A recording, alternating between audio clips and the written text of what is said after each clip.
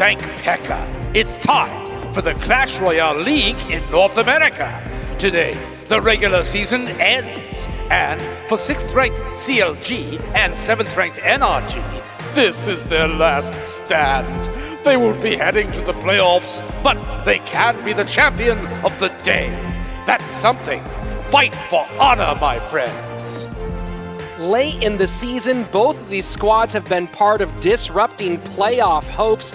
CLG just took down Cloud9, keeping them out of the top 2, and NRG putting TSM on the bubble. Both squads here looking to go out with a bang. It's been a long road to make it here. 9 weeks of Clash Royale League action. There have been ups and downs, close finishes and smashing defeats. And here we are, the final 2 matches in North America. Absolutely. As we hop into the standings, really not one that has a place on those top 4. However, very interesting for CounterLogic Gaming. If it weren't for those season sweeps to Solo Mid and Tribe Gaming, they would actually still be in contention, but no more. 6th for CLG, 7th for NRG. Very excited about what's coming out today. And we are going to see some playoff potential action later in the day. Our current picture stands like this. Cloud9 and Tribe Gaming might meet in the first round. The winner of that might take on Immortals, and the winner of that might take on Complexity. Yes. But our match we'll get into in a moment here for the later part of the day might change things on that journey to the World Finals. Yes, the World Finals in Tokyo, Japan on December 1st. Remember, if you're watching here in the States, it will actually take place on November 30th around 7 p.m. Pacific time. Later today, we have a big one. Immortals facing off against Tribe. If Immortals wins, they take over the #1 spot, get those first 2 rounds for bye. If Tribe wins, Tribe pushes TSM out of the 4th spot. But if Tribe loses, TSM will slide in for a rematch of the 2 big head-to-head goes they've had against Cloud9 this season. Absolutely. And today, coming out for NRG is Chief J, Hazard, our good friend Carter, and of course, Guanic rounding out that 4th man, and CLG, their opponents. No surprise here, Skills, Geo, Laddie, and Backstab X. Again, as Andrew mentioned earlier, CLG really right there. A win today will put them at 7-7, which would have been a playoff contending position if not for 2 sweeps falling to Tribe and to TSM. But still, finishing at 50% would be a nice feather in their cap. To see how he feels about this match today, let's go to Gio, who's standing by with Christy St. John.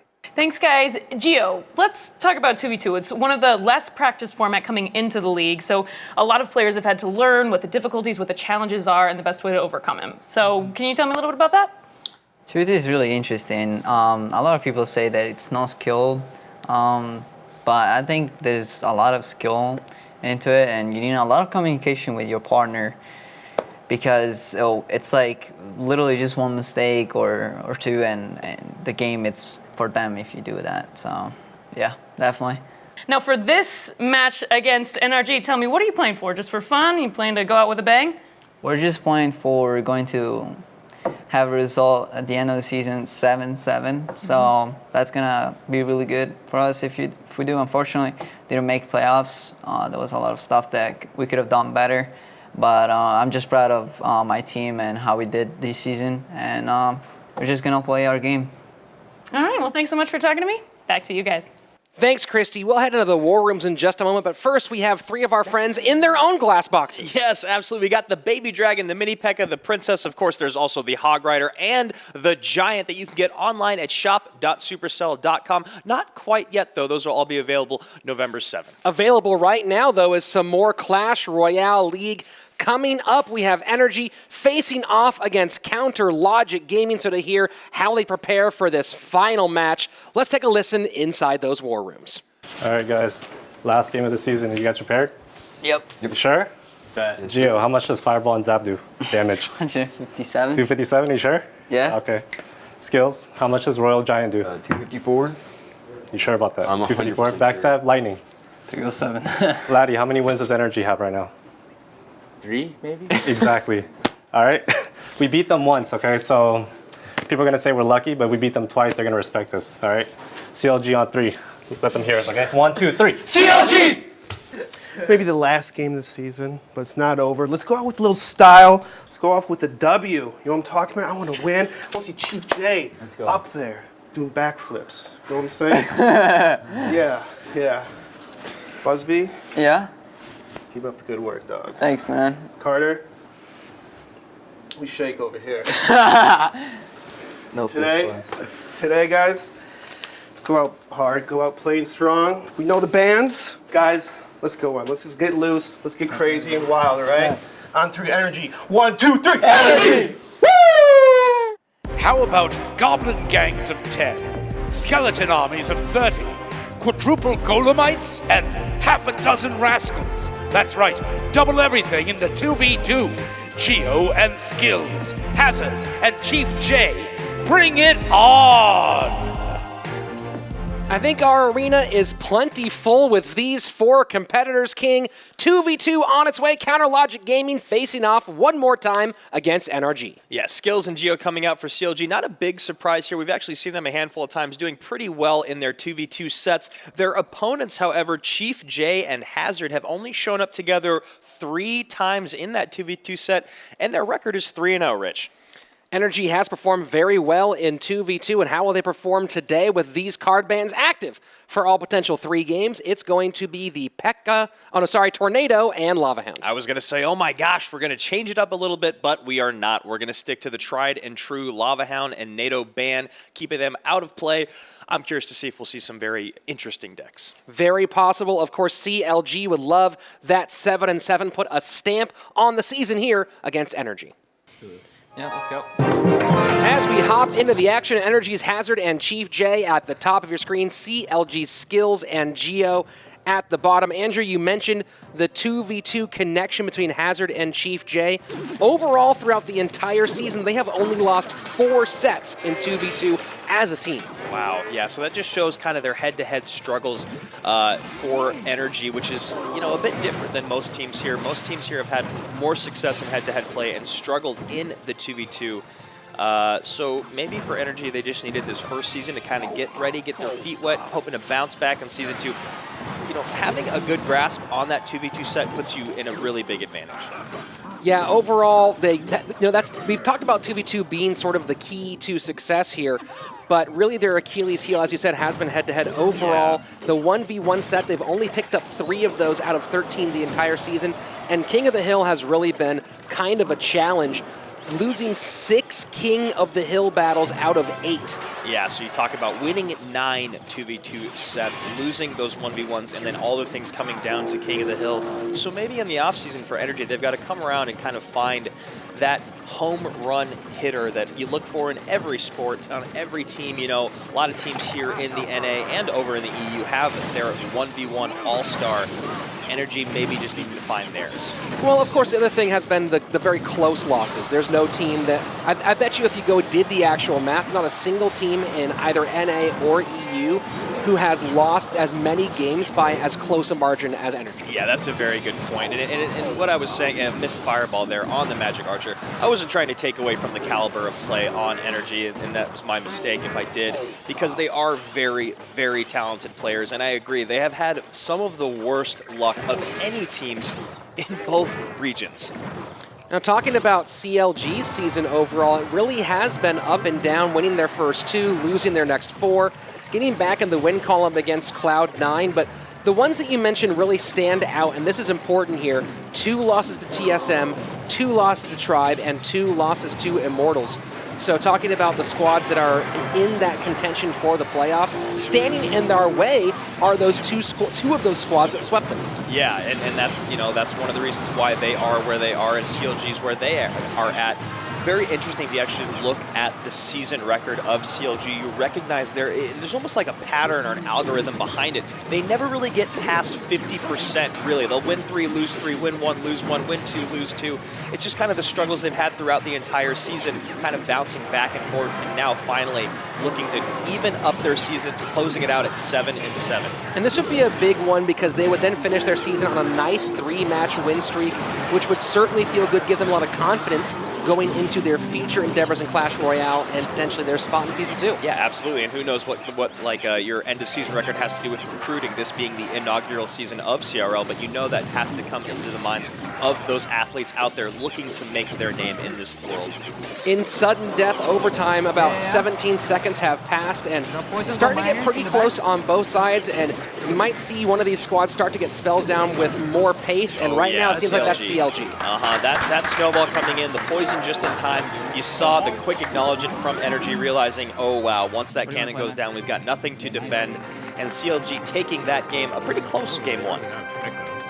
So nice work from Geo and Skills taking that victory. You can see here the finish, just cycling it out with spells at the end. Both squads pretty evenly matched the whole way through, but it came down to rhythm, and the drums were beating for Counter Logic Gaming. Yeah, that Mega Minion somehow, it seems like it stayed alive forever, tanking forever, just allowed that Lumberjack beneath it to run around and kind of wreak havoc on NRG's side, their defensive buildings and units. So a great little turn of events there for CLG in game number 1. So NRG trying to get one back. Last time they met, it was Counter Logic Gaming with the full 4-game sweep. NRG wants to write a different story today. All right, let's go.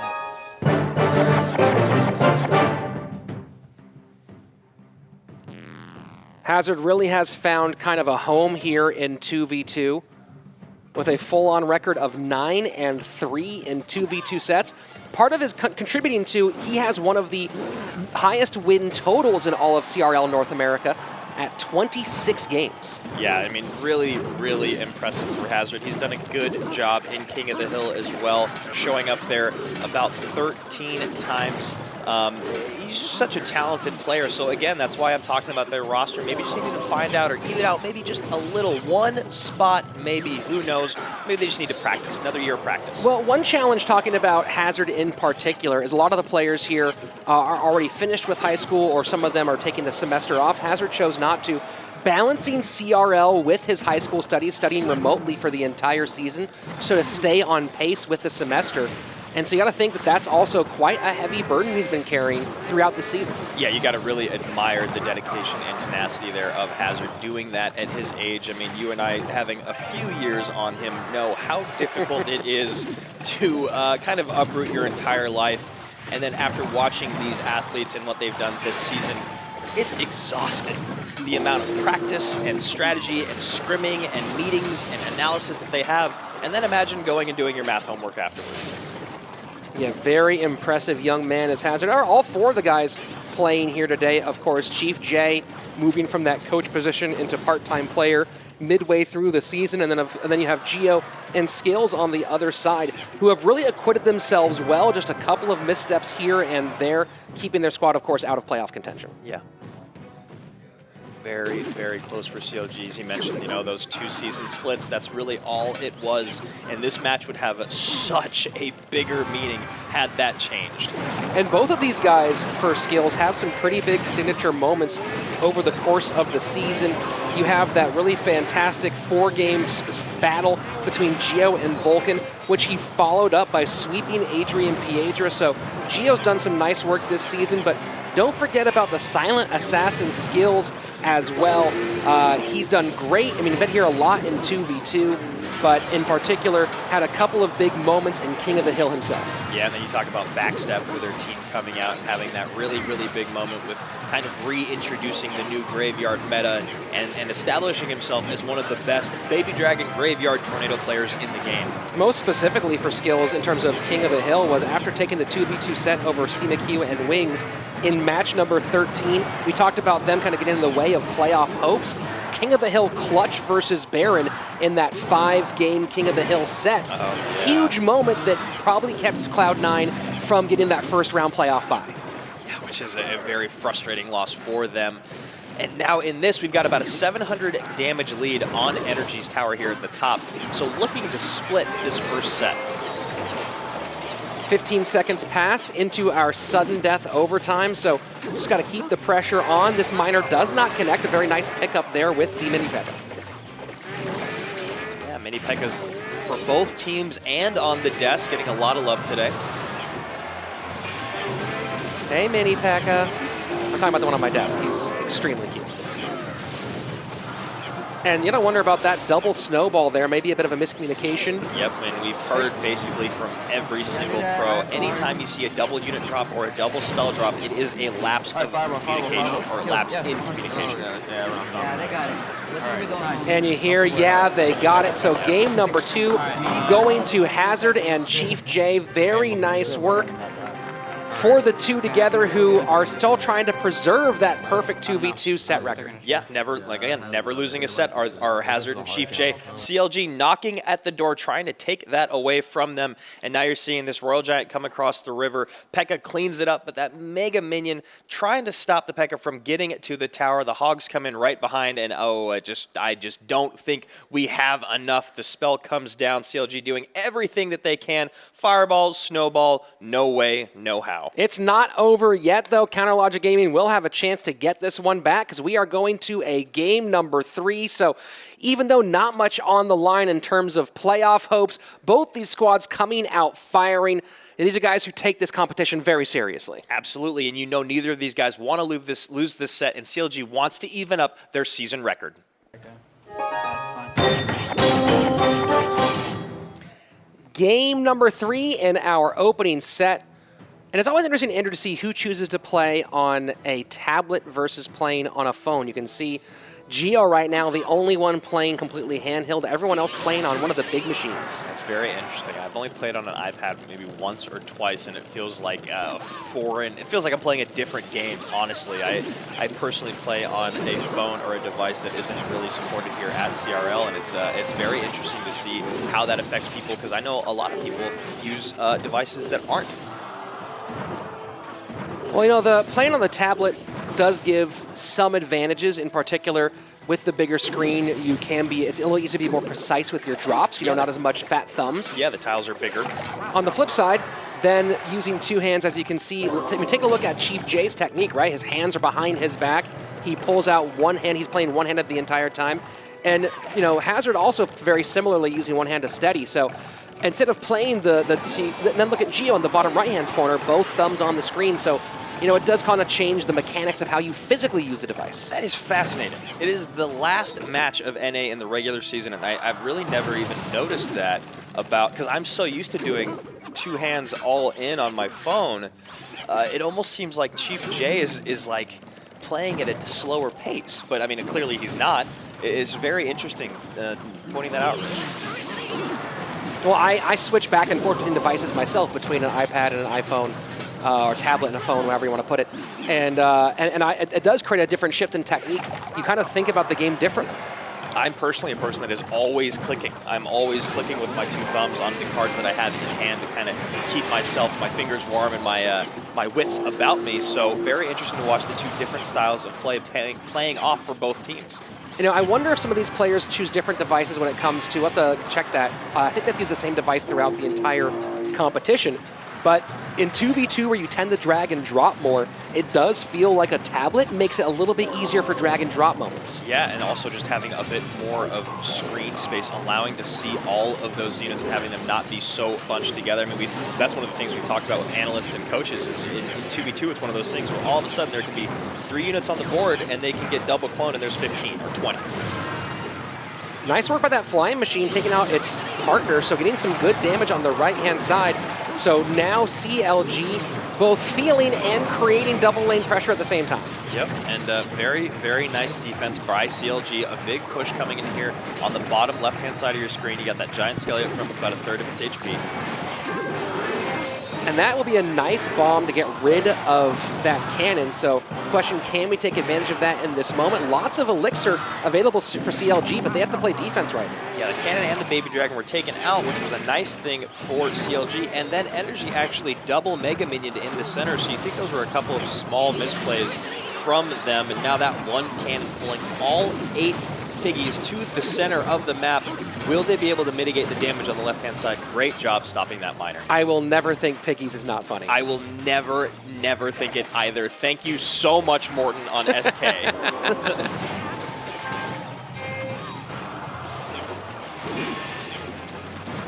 Mini P.E.K.K.A coming down the lane. Now, Andrew, a big debate, you know, that now a Mama P.E.K.K.A A big debate when building a 1v1 deck is when to choose a mini P.E.K.K.A. versus a Mama P.E.K.K.A. So what goes into that decision making? I mean, the mini P.E.K.K.A. is one of those things where it's not really going to be a win condition like the Mama P.E.K.K.A. is. The mini P.E.K.K.A. is really more about your greatest defensive response to those big tanky units like a Giant, like a Golem. It's also going to do great work against a Prince, a Dark Prince, things like that. Whereas the Mama P.E.K.K.A. you have to play a lot more patiently with because she costs so much Elixir, and then in turn, once you've played her, you want to support her because if she's not supported, your opponents are very, very easy at distracting her. So for me, it's really about the mini P.E.K.K.A. is more of a utility card, whereas the Mama P.E.K.K.A. is more of a win condition. And now you see CLG taking this set, winning the first, struggling in the second, bouncing back in the third. Geo and Skills doing what they do, and now Hazard and Chief J have fallen for the very first time. So one step closer to an even season for CLG, and they just do such a good job of cleaning up these huge hog pushes. Yeah, I mean, you saw all the 8 hogs coming in. You thought it might be a little bit too much to deal with, but the one cannon coupled with the spells, then you see here again, the one cannon, the snowball, the P.E.K.K.A., all of it doing a great job. I mean, even with the Lumberjack Rage coming in, they do mitigate a good amount of that damage, obviously taking a little bit more than they want, but that 12 building elixir in those cannons, 4 cannons down, very, very helpful. So there we go, our first set in the books, 2v2 going to CLG, and now we head into 1v1. Probably a player who has been so close so many times and just the balls bounce the wrong way. In Carter looking to clean up this season and end it on a bang, up against a veteran who's been here in Clash Royale since the beginning in Backstab X. Get ready for the very last 1v1 battle of the CRL regular season. Whoever takes it has bragging rights for a while. Backstab X and Carter. Who will spend the off-season boasting and who will spend it balling? Answers lie in the arena. CLG with the set in hand.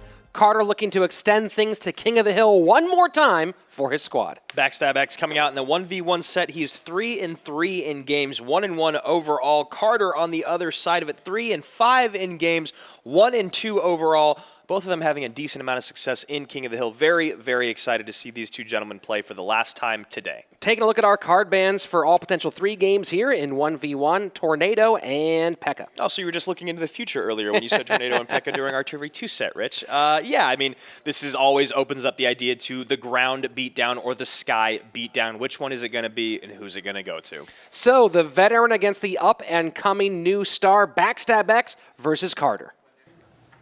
Come on, Carter. NRG's Carter top of your screen, Backstab X for CLG at the bottom.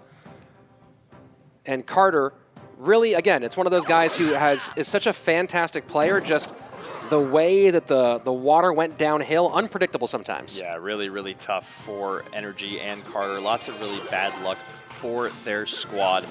However, luck is a big part of every single sport, so that being a factor, not falling in their hands, or in their favor, excuse me.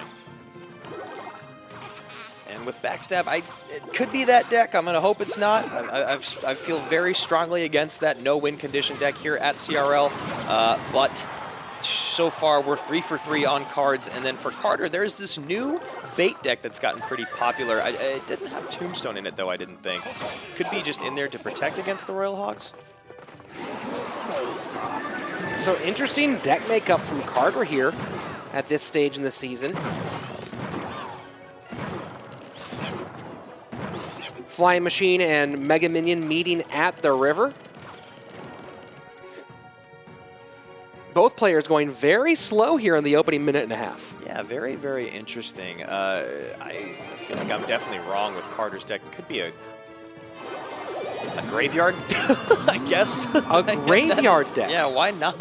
What a fascinating construction. You know, Prince has kind of fallen out of favor to a degree as a graveyard companion as of late. But yeah, it's been leaning towards the cannon cart lately these days. And, oh, sorry, go ahead. No, I was saying, what do you think of Rascals as a part of a graveyard deck? I think it's really interesting. I understand the you know, some of the strongest things about Rascals is you got that tanky boy. You can split up the 3 cards to push both lanes, and then the girls do so much DPS, but really not a card that is the best for a Graveyard, but I can understand. Still costing the same as a Cannon card or that of a Prince. And then Dart Goblin as well. So a lot of fascinating choices here for Carter. Again, late stage in the season, maybe show off some creativity. Yeah, I mean, I think what Carter's going for with the Rascals, the Dart Goblin, and the Tombstone are they're all poison bait aspects, and that's maybe why he assumed he wouldn't be playing his Graveyard till much later in the game, opting to ideally bait out your opponent's poison early on. However, Backstab running a deck that doesn't have poison in it, and then in turn being able to use your Graveyard to take advantage of that poison being out of cycle. Now, this is very interesting, though, with Carter, is he doesn't have a Fireball in his deck, which is really what shines against this Seeks no-win condition deck. So now stacking up Barbarian Huts on the left-hand side in that lane, but also not having great responses to Graveyard so far is Backstab. Choosing to defend the left-hand side with the Hut in the back, but then goes to the right, so now it is Carter with a pretty significant lead here. Well, here's the thing is with that deck, the deck that Backstab is running, is it has a hard time with just the one spell. Now, yes, it does have the Barb Barrel as well, but you know, the Barb Barrel doesn't have the range and the chip damage that the log offers. So once you recognize that your opponent only has the one spell, the one big spell essentially in the Fireball, it's really just about picking and making them pick and choose moments to have to use it, to pick and, well, it doesn't matter because that is a gigantic push in the left-hand side. I do not see how Carter can stop that because that cannon card is locked on and it's got its full shield steal still. And there we go. And so that's sort of the idea behind that deck. Just taking a moment where it can overwhelm and knowing when to drop those cards that do push forward. Yeah, you really need to get spell value against that deck when you're playing against a deck like that with spawning units, with cards like the Magic Archer and the Flying Machine that are very susceptible to spells. You need to find moments to get great spell value to kind of make up for that elixir that you're going to be spending to keep up with all of those Barbarians. So Backstab doing a great job and not letting Carter get to his Graveyard that often, especially because Backstab didn't have great answers to the Graveyard. So maybe the lane switch not paying off as much as Carter would have hoped. Backstab giving some more shine to that deck here in the late stages of CRL. Game number 1 for CLG. Game number 2 on its way. Yeah, Rich, in a non-mirror match situation, I believe that is only the second or maybe even the first time that that deck has come out on top. Again, I love the deck. I think it's a very strong and fun deck to play, but here at CRL against the best in the world, it hasn't really shined that much. So Carter playing Miner early. Now talking about different physical techniques here, take a look at Carter in the top right window again. And you're seeing using the thumb of the right hand, but the pointer finger of the left hand. That's very interesting, and I've watched Backstab stream for a long, long time. Very, very familiar with the way that he likes to hold his iPad, almost like how I hold my phone, except for the iPad is about 6 times the size. Well, he has big hands.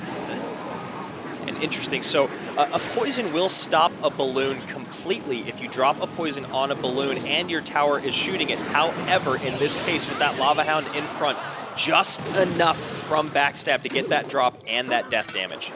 But Miner and Ewiz and Inferno Dragon coming down opposite direction, too much to be distracted, or too many distractions here for the defense of Backstab X, so some nice damage for Carter as we approach the midway point of regulation. Those guards were such a wonderful response. Great positive elixir trade, taking out all 3 of those cards, those shields, providing such utility, great utility against the Inferno Dragon. But this is where this deck starts to falter, and we've talked about it many times. It's got the guards and the Tombstone for ground responses. So once your opponent recognizes that, they can start to do things like this, where they just send 1 Royal Ghost and a naked 3 elixir. They take out your Tombstone and get tower damage. That is a very bad trade for you.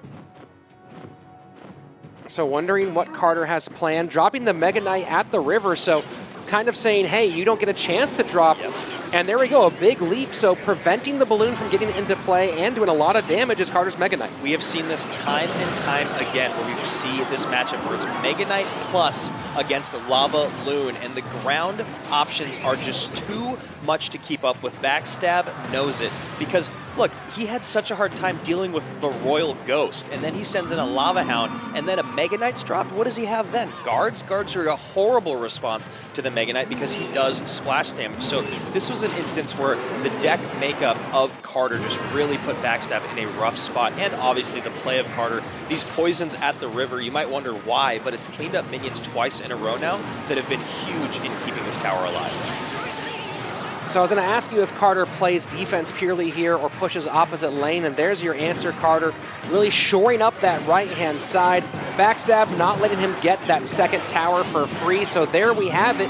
Just like the first one, it's CLG taking game number 1, NRG taking game number 2. We are again going to a game number 3. Yeah, very, very exciting 2 sets here. NRG against CLG, and now Carter and Backstab in their final 1v1 game. I mean, unless they draw, which would be absolutely amazing. But most likely in their final 1v1 game, trying to bring it home for their teams. And this is where you see that Mega Knight come down. What is there to stop? And I love this poison. Look at what it does to the minions that are trying to take out the Inferno Dragon. It makes it so that Inferno Dragon stays alive just long enough. We all know what's going down to the bottom of the screen, but the interesting thing is at the top. And then again, you see that poison in the middle, keeping the Inferno Dragon alive. It almost feels like he's wasting his poison value, but you realize he's getting so much more out of it by just taking out the minions.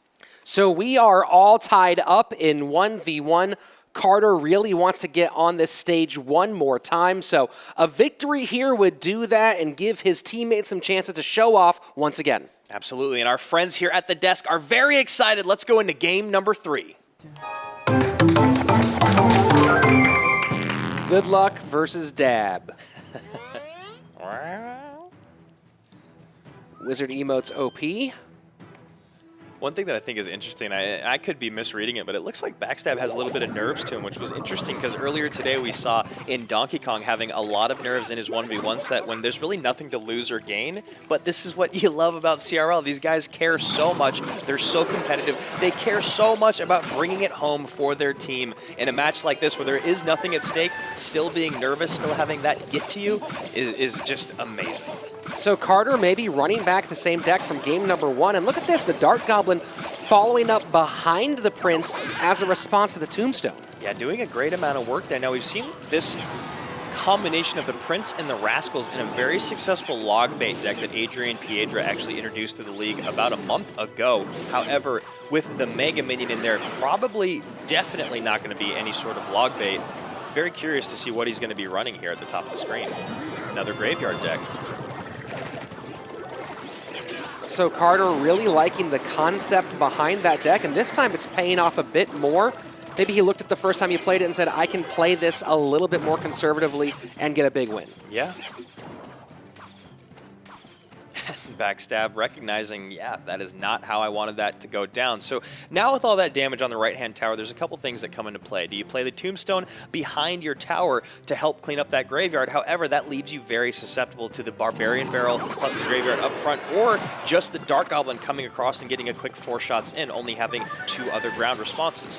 And there you go, seeing that combination of the Prince inside the Rascals, taking tower down very quickly on the left-hand side. So suddenly changing the entire landscape of this game is a nice play from Carter. I mean, honestly, that is one of my favorite interactions in the game. The first time we ever saw Adrian run it, my mind was blown when watching. I mean, you know, you think about getting a Prince behind the Rascal Boy, pushing him forward so that the Rascal Girls stay even farther back, having 2 tanks in front of them instead of 1. Just such a powerful card. Those girls might take just a half a second longer to get started than they used to, but once they get shooting, they do a ton of damage. And this Dark Goblin playing the left-hand lane cleans up a Mega Minion, a Minion, the Balloon, and gets a few shots off on the tower. So a very solid 3 elixir spent in the left-hand side by Carter. Yeah, this looks like it's going to actually be another tower down for CLG. Okay, maybe not. Maybe Carter's going to defend well enough. With 20 seconds, though, it does look like, or excuse me, Backstab's going to defend well enough. It does look like Carter is going to take this 1v1 set in 3. So there it is. Right tower's falling, but it's probably going to be too little too late. Take a look at Backstab's King Tower and Right Princess Tower. It's going to be just a couple of, and now he can get poison value on all 3 unless he wants to save that defensively. He does have to be careful, though. There's a lot coming down that left-hand lane. And he goes in for the poison. This balloon is completely unguarded, and there is the poison. Ooh. Well, you can see It's almost like I was reading voiceover for Carter there. He gives the same sigh of relief, knowing that that could have gone very wrong. Well, because we've all been on the other side of that, where you decide to go for a mad dash, and so does your opponent with the balloon, and that balloon drop and death damage just come a little sooner than your attack, and it's game over. And right here, that excellent 10 elixir push, a very expensive push with the 5 elixir rascals coupled with the 5 elixir prince, but it costing 10 elixir also means it's going to give you the output of 10 elixir. So much offensive prowess, a ton of HP, and an easy, quick tower down. There you have it. Carter saying, my season is not done yet. I want one more shot to shine here at Clash Royale League. Well, Carter, you will get it. Next up, King of the Hill. Each team, 3 players, each player, 1 life. First of 3 takes the match victory, and a big one for the pride of both these squads. Let's go inside the war rooms as they set their lineups and their card bans. All right, guys. Last King of the Hill of the season, all right? I'd like to announce, first up is going to be Laddie. Second, Geo. TM. 3, skills.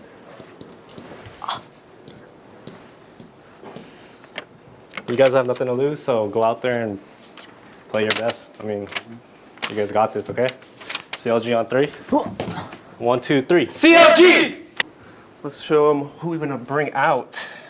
Whoa. Listen, we have this whole window. I'm tired of this little bit. It's a little excessive. I'm sorry. But you know what? You're going first. All right, dog. Hazard. Ready to go? Hazard. There you go. But you know what? We're going through a little curveball to them. We're doing a little Chief J. You excited for this one? Yeah, you are. Chief J. I before E, except for after C. All right, that's how I remember it.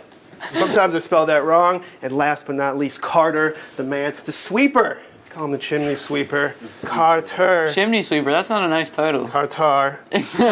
Carter. All right, guys, let's bring it in. Let's get this off. W, right? NRG on 3. 1, 2, 3, energy! For these teams, there is no tomorrow, no playoffs.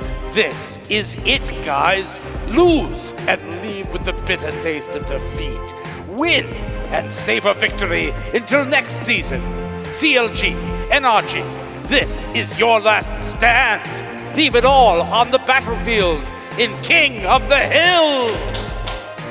Nothing will be left behind in this King of the Hill battle. And talking about no man left behind, making his debut in match number 14 for CLG, it's Laddie. Absolutely, it sure is. Laddie coming out for CLG from Troy here in the United States. That's about all we know about him, other than he's an off-meta player. He's been around since day one, just not on the stage. His opponent, Hazard, on the other side of it, has played in 46 games here at CRL. Just a little bit more experience on that main stage. Taking a look at the card bans active for all potential 5 games of our King of the Hill set, it is Tornado and the 3 Musketeers. Yeah, Tornado being one of the cards talked about the most in the community right now. There is no counter to it. 3 Musketeers must be something out there that he knows that we don't.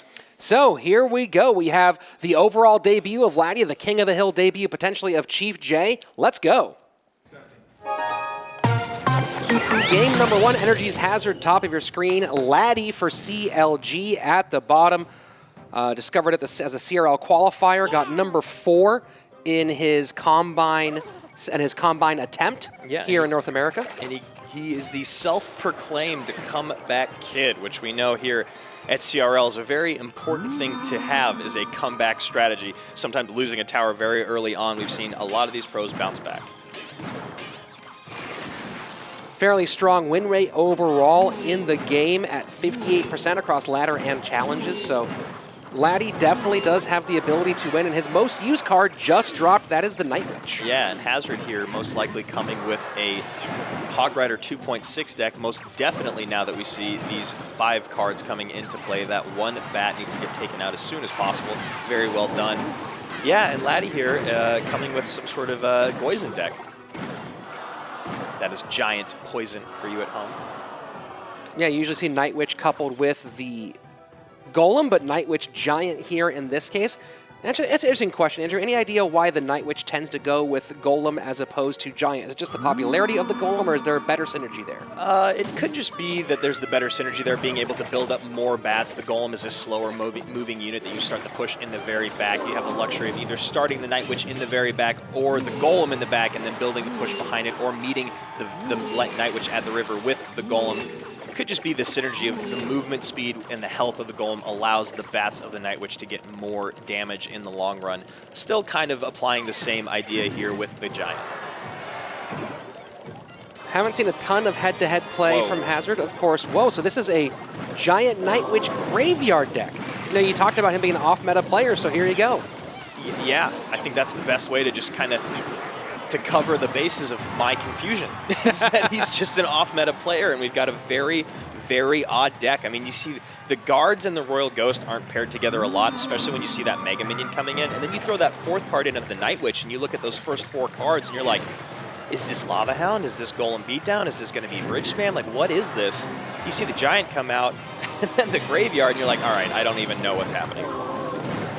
And this makes an interesting challenge for Hazard because the Cannon is one of the great counters to Graveyard and a 2.6 deck, but he has to use it to deal with that Giant. Yeah, and you also talk about Laddie loving the Guards. You know, the Guards card with so much utility offensive and defensively with those shields, the attack speed, the amount of damage they do. A really, really nice card. So maybe Laddie's just about cards that offer huge amounts of utility. If you look, the Night Witch, the Guards, the Royal Ghost are all huge in that category.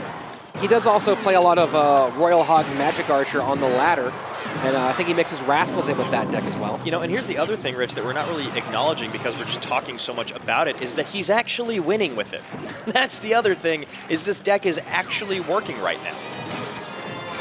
And probably the best part about the way it's working is it's working on both lanes, whereas Hazard is kind of contained to just the right-hand side at the moment. Yeah, I mean, when you have a Hog Rider deck, that is what you have to do. So Laddie coming out with a great start to his career at CRL. You called him off-meta. He definitely rang home the off-meta title. Comeback Kid, I don't know. He was in pretty good control that whole game. So at the moment, Laddie, one of the few undefeated players in CRL North America. We'll see if he can hold on to that record. Yeah, I mean, if you look at this push, I mean, it's kind of hard to break down because you look at it and you're like, well, all the units are doing what it's supposed to, right? The Poison is cleaning up the units around the tower. The Giant is tanking for the Cannon. The Graveyard is what is dealing the most amount of damage. Very, very interesting. Also having a lot of defensive responses. You know, the Guards do a lot of damage. The Night Witch with the Bats do a lot of damage. Just, wow. Game number 2. Nice debut for Laddie. A King of the Hill debut here for Chief J. Now, to be fair, Andrew, Chachi, and El Jefe are undefeated in sets, but they did lose a game in 2v2, so we have to double-check that, but I believe the only person with a bagel in the loss column right now is Laddie. How dare they lose those games. So Chief J, as Rich just said here, making his CRL head-to-head debut. He's 3-0, or was 3-0 in that 2v2 set. Now 3-1. Yep. Now I'm curious, this doesn't look like it's going to be, see there, you go Royal Hogs. Chief J kind of pioneered Graveyard Freeze, we mentioned that before on the show, at CRNAO because no one else was doing it at the moment. And he kind of led the charge in how that deck would be played, making it part of the meta for the very first time. Yeah, that's one of the fascinating things when you talk to the guys that have been in the game since day one. They're like, oh yeah, Lava Balloon, I created that. And that Royal Ghost coming through once again. You know, the Royal Ghost and the NATO are the 2 cards talked about in the most community of how powerful they are. At only 3 elixir, doing splash damage, also having a tanky amount of HP, and going in and out of visibility for your defense makes the Royal Ghost one of the best cards in the game and finds him in so many decks. So talking about Laddie's off-meta credentials here, take a look, Andrew, at this Lava Miner deck with some very interesting other pieces added in. Yeah, that's all I can say. That's about it, yeah. Yeah, I mean, what's the Lumberjack doing in there? The Inferno Dragon makes sense because, you know, you want to be able to stop a tank if it's coming down. You know, not having any tanks or P.E.K.K.A.'s banned, you could imagine you might be coming up against a Golem. But yeah, the Miner, the Lumberjack, the Lava Hound, I mean, it's not completely off meta, but it is definitely something you don't see A little left to center, you might say. Yeah, left to center. That's a wonderful way of putting it. And that's a great poison coming down for Chief J. So left tower for Laddie down to 300, but doing some good work on the right-hand side, taking Chief J's right tower under 1,000. Laddie has 400,000 cards won in challenges, and you wonder how many of those cards are won with decks like this. Yeah. And that Royal Ghost on top of the Lumberjack there. The Royal Hogs taking the left tower there. The numbers on the Royal Ghost, interesting here, 29% use rate with a 53% win rate. So a pretty nice win rate for a card. Probably only affected because it is used in so many decks. And a pretty high use rate. Talking about it's used so many decks. Here at CRL, 29%. There are very few troop cards that have made that kind of impact. Yeah, it's usually, you'll usually always see spell cards like Log and Zap, Poison making its way up there, and then buildings like Tombstone have a very, very high use rate. But yeah, cards alone, troop units alone, not something like that at 30% almost. So we are now in sudden death overtime, and Chief J does have the lead. You know, Laddie's struggling to have answers that are effective for these Royal Hogs, and here we go one more time. Yeah, and it's one of those things, it just as you're saying, Laddie really only has one great response in the Tombstone. Now the Miner, excuse me, not the Miner, the Lumberjack, the Miner is what he used right there. The Lumberjack coupled with the Tombstone is the ideal response just because of the very high attack speed and the damage. But yeah, not the best amount of responses for that Royal Hog push. And now with his left Princess Tower down, making that Tombstone that much more susceptible to other units. And I think that Magic Archer's been on that tile for about 38 years at this point, Andrew. It's shot pretty much everything that's come out of Laddie's hand. So doing its job, getting its worth, and now down to 476 is the right-hand tower of the CLG newcomer. Yes. Yeah, and that 476 is going to be a really tough number to bounce back from when you look at the towers of Chief J here, both above 2,000 HP.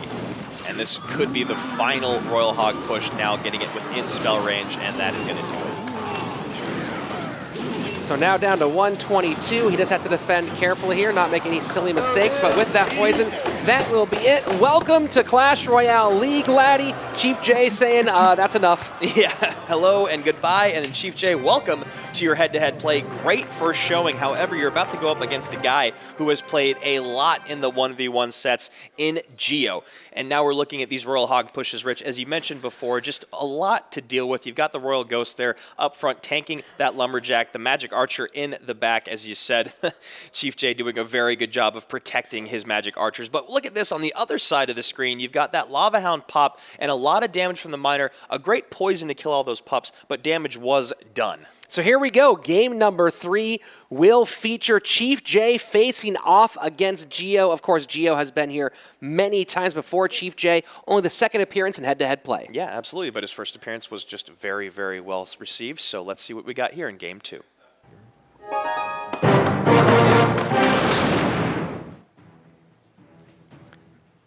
Game number 3 underway, and Chief J barely touching his device. Just to send an emote really quick. You know, again, we've talked a lot about the physicality of players today, and Chief J's has been so fascinating. It really is, Rich. It is fascinating to watch him play. He's kind of like, oh, I'll do this, and then I'll do this, and then I'll do this. Whereas I'm like, I got to do this, and this, and this, and this when I'm playing. Very, very calm. He's got a hand over his mouth like he's contemplating, do I want to win? Do I want to lose? He looks like he's shopping for a book on Amazon. Yes. Shopping for a win, more like it here at CRL. And a nice start here for Geo on the left-hand side, but Chief J firing back. Royal Hogs coming in as that Tombstone is ticking down in HP. Great timing. They're going to clean up all of those units, -1 Rascal Girl with that log. Almost a perfect log. So Geo with the Royal Hogs Magic Archer, Chief J running Graveyard with the Bar Barrel. And now I'm kind of curious to maybe go home and try out that very popular Graveyard deck with the Rascals in place of the Cannon card, just to give you a little bit more DPS to the skies there. And here we are seeing it again. This is the deck we've seen a couple times today. Yeah. With the Dark Goblin in behind the Prince as well sometimes. So a fascinating deck makeup here that did take energy in the King of the Hill. Yeah, so many poison bait aspects, as we talked about earlier, with the Tombstone, the Rascals, the Dark Goblin. You figure that's a part of what this deck is about, is making your opponent use the best response to their graveyard. And Chief J content to use the poison against that Magic Archer because not really an effective tool for these Royal Hogs. Although Prince and Barb Barrel doing a good job of getting some of that taken care of. And I bet we'll see a Dark Goblin coming in here pretty soon. Yeah, I mean, you got Prince, Barb Barrel with the Tombstone. That is a very expensive, that's a 10 elixir defense, you know. So Chief J has got to figure a more cost-efficient way to play defense. And now all these units on the ground, not anything to tank for that Royal Ghost. This is a huge moment. You know, Dark Goblin was out of cycle, so I got picked off wrong there. I think it was out of cycle, and now we see a Dark Goblin coming in, but might be a little bit late here. This left tower is just about down. And now the defensive capabilities of Gio's deck here against that of Chief J, having the Tombstone, having the Poison, having the Rascals, a lot of responses with only 20 HP on that tower. You've got to feel like this was kind of locked away for Gio. If that Prince had escaped, maybe a different story, but it does not. So Gio taking the game against Chief J. So now he goes 1-1 in his debut in King of the Hill. Gio moving his head-to-head record now to 8-9. 8-9, very, very impressive there. And you see Chief J coming out and taking a great first victory, and then in the second game struggling a bit with the ground responses. It's not that he didn't have them, it was just the amount of them and how to deal with them. Those Royal Hogs, such a nuisance. You said that one defense was, it actually was a very, very well-played defense, Rich, but it did cost 10 elixir, a -5 elixir trade. You can't keep up with that. And that's the story of game number 3. Game number 4 about to get underway. And once again, coming in as the closer for NRG, it is Carter looking to go out with a bang.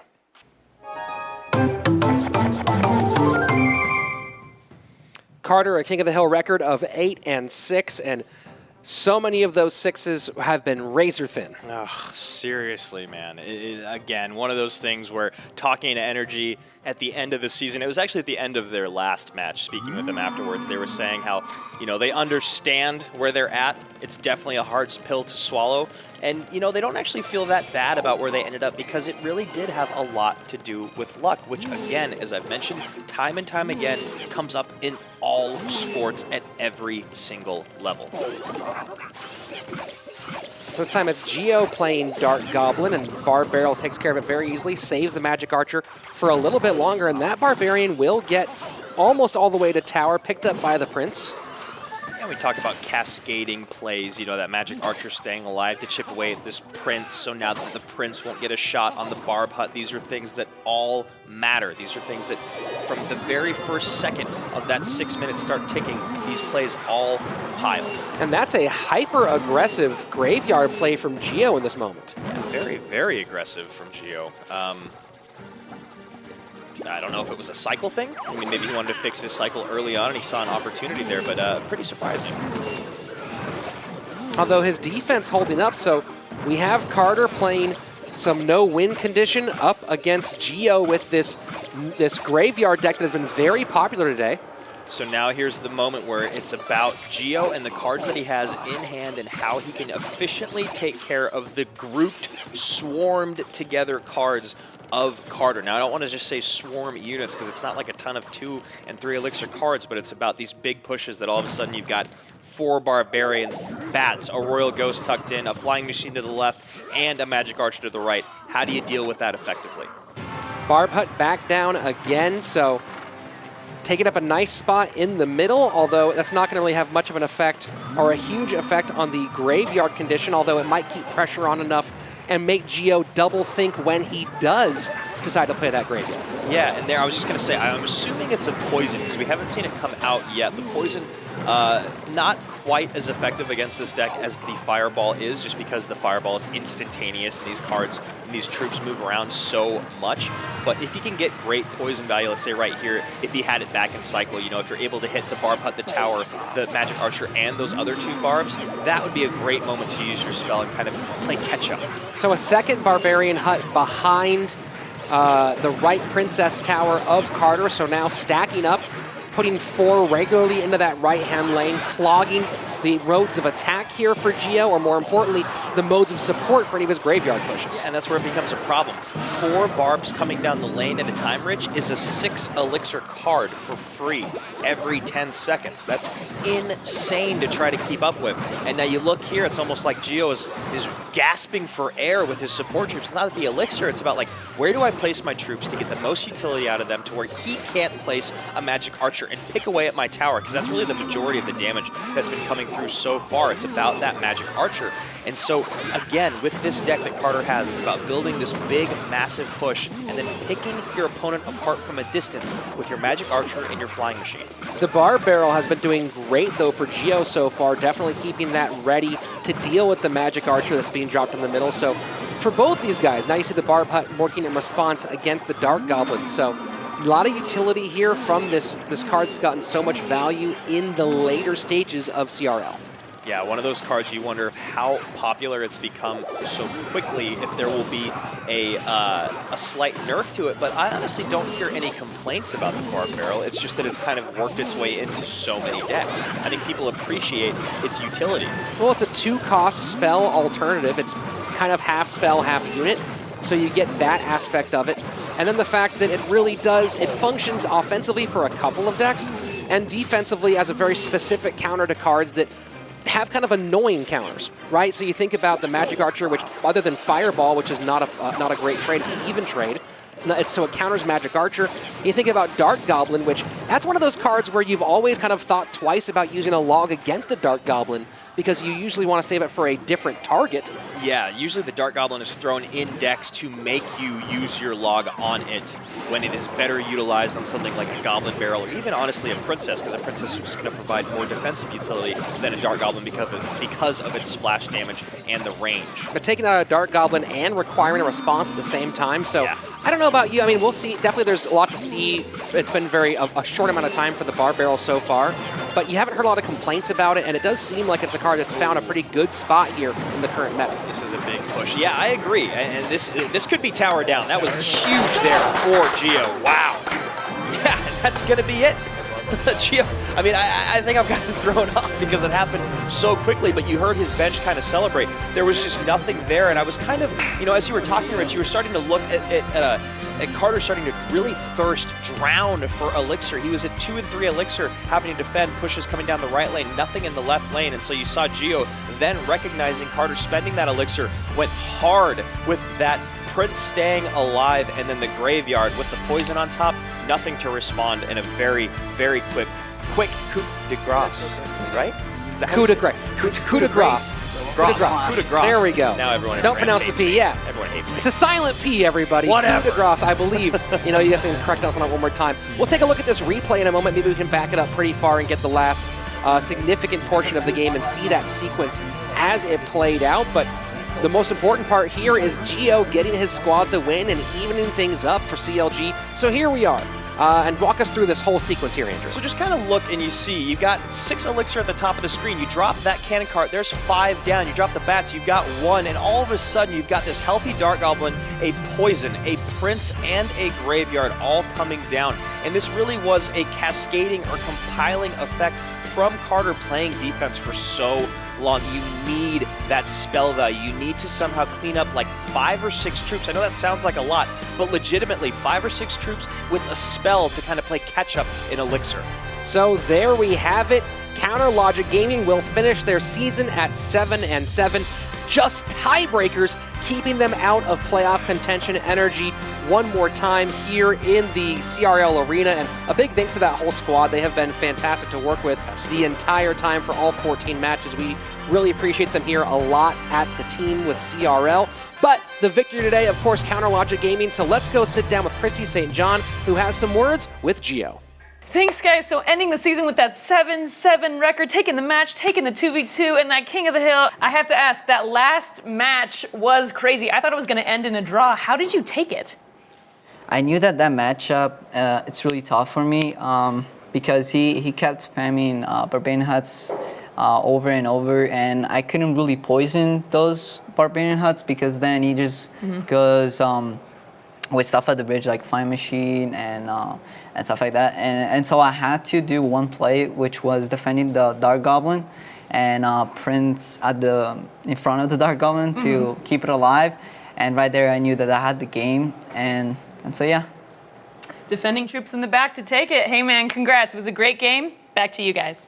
Thanks, Christy. Well played to everyone in today's match. Let's take a look at the final standings, bar one match we have later this afternoon. Yeah, and that is a very, very big match. You look right here, Counter Logic Gaming tied with Team Solo Mid, and pending a loss from Tribe Gaming could also be tied with them, obviously not if they win. And then, as you said before, those season splits is the reason why they won't be up there. But once again, NRG 4-10, CLG 7-7, finishing their season out at that 500 record.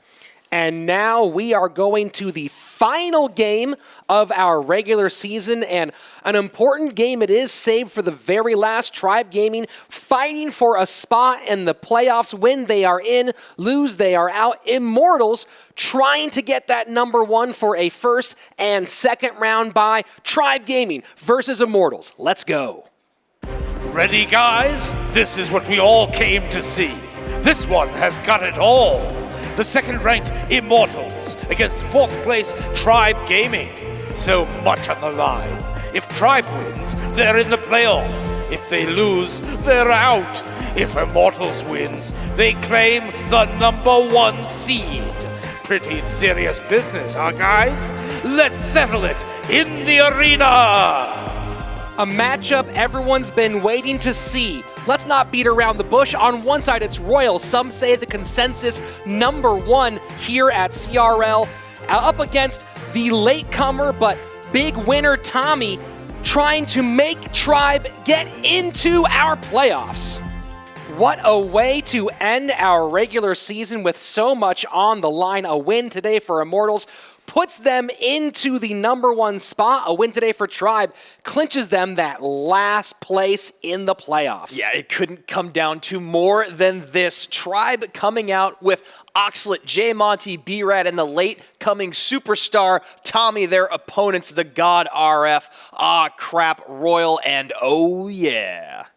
Both squads have been fantastic this season. Of course, Immortals have been top of our standings before, falling back and forth, so I'm sure Complexity watching very closely, as is TSM, because Tribe could knock them out with a victory today. But the big story for Immortals, besides Royal being so fantastic in 1v1, has been the 2v2 play of Ah Crap and his partner, the God RF, and that young man getting ready for battle right now. Let's go sit down with Christy St. John, who has thoughts from the God RF. Thanks, guys. RF, a big match today for both teams. So, how are you feeling? Right now, I'm feeling pretty confident because we practice a lot. This game, we probably put the most time out of any other game, so I'm feeling good right now. Yeah? What do you think today's biggest challenge is going to be?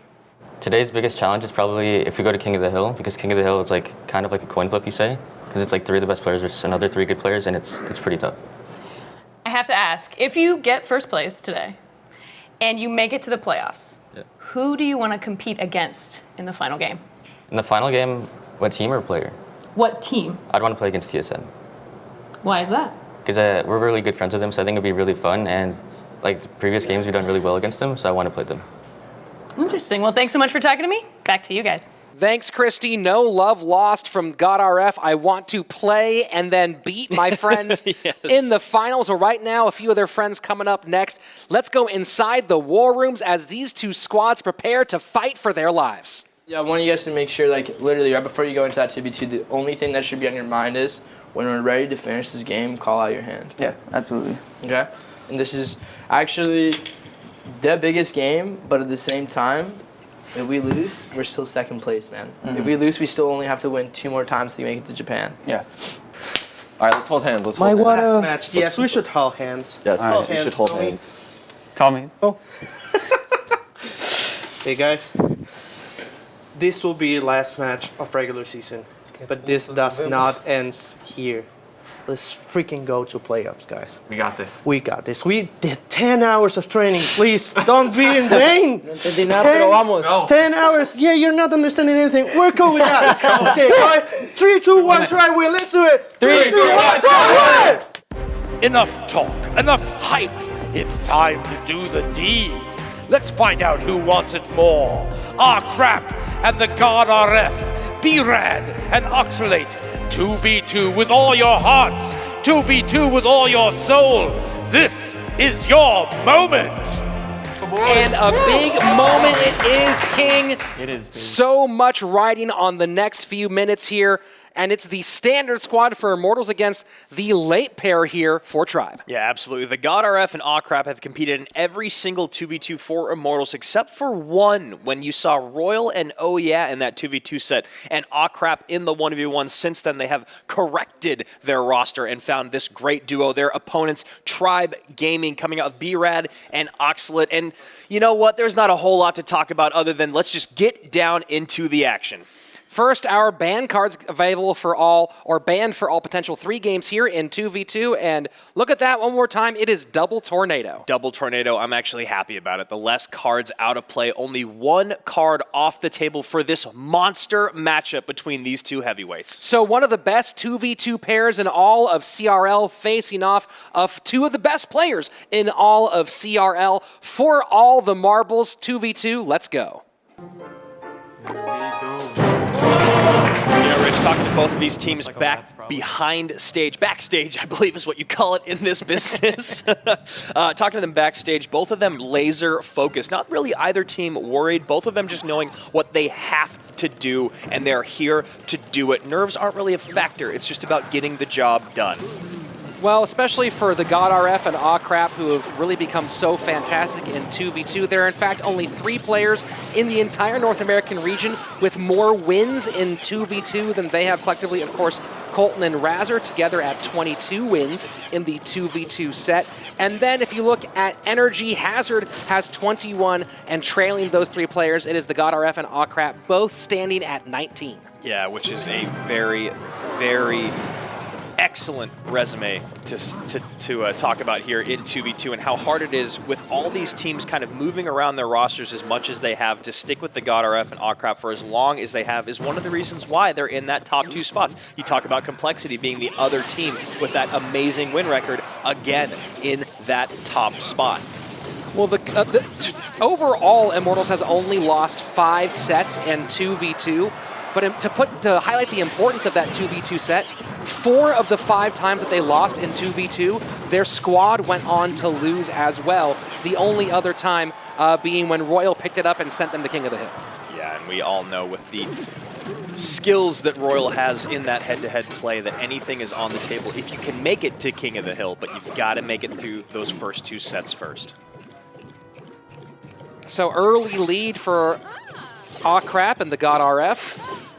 Entering into double elixir time, and they really have grown to love this Royal Giant Skeleton combination late in the season. Yeah, and you know, that cannon being such an excellent response to the Royal Hogs having just a little bit extra HP. You see Tribe putting up that flying machine very, very early, almost exactly when the cannon was played to take care of it, allowing those Hogs to get to the tower and get in a bit of damage.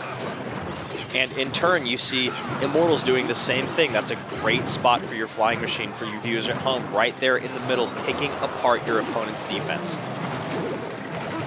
And the Miner coming in, no surprise there. It's been a big part of 2v2, but of course with B-Rad and Oxalate together, B-Rad, the Miner player. Miner overall in head-to-head play has a usage rate of 21% with a win rate of 51%. Very good spell cycling from Immortals, never doubling down, never spending too much elixir on their defense, just adequately spending every time. Very efficient play, excellent communication. And that's an important lightning because that Royal Giant will get 1 shot off on the tower. So now down to 531. If the God RF and Awcrap can play good defense here on the right-hand side, they should be in a very good position to sew this thing up. And you see Tribe having to commit more elixir than they want to that left-hand side again. I mean, Immortals honestly could have let that damage go. It would have been a lot of damage, more than they were comfortable with, clearly, as they defended it. But that was the thing is, again, they've got a very, very healthy tower on the left that they can basically ignore if a counter push, a small counter push, comes down the lane. So Flying Machine looking to escape, maybe get on tower. Bats do pick it up, but that Lightning and Log put it within fireball range, and that will be it. 1 more game win for Awcrap and the God RF, moving them to 20 total and really starting to bite at the heels of that top pair in Colton and Razor. Yeah, you watch them play this 2v2 set, you look at the communication between them, and you watch the way that the units fall and where they are and the way the spells fall and what, you know, who supports the pushes, and you see that lightning coming down to support the Royal Giant. There's just so much going on between these two guys, so much communication, and that is really what 2v2 is all about. And you imagine this being their 13th set together, this is why they took that game number 1. So fantastic play to open up from Immortals. Tribe Gaming's B-Rad and Oxford, of course, that squad's been mixing up their 2v2 a whole lot, so hopefully they can find the rhythm here to give themselves a good spot heading into that 1v1 set and maybe take some pressure off of Tommy. Okay, here we go. All right, let's go. Let's go. And you know, Rich, another thing to focus on from that last game, and I was talking about it so much, it was so nice to watch the God RF and Awcrap kind of use their spells almost as if it was a choreographed dance. But you look, and they spent 46 elixir as opposed to the 24 by Tribe. 22 more elixir on spells. That is a lot of damage. Quite a bit, and now you see Tribe working with their own lightning spell and going Royal Giant, Giant Skeleton as well. And in the bottom, we've got that cannon once again to kind of pull the Royal Hogs all together. Obviously going to pull any tanks to the center. Royal Giant is not going to enjoy meeting it, but they've also got that Golem at the bottom.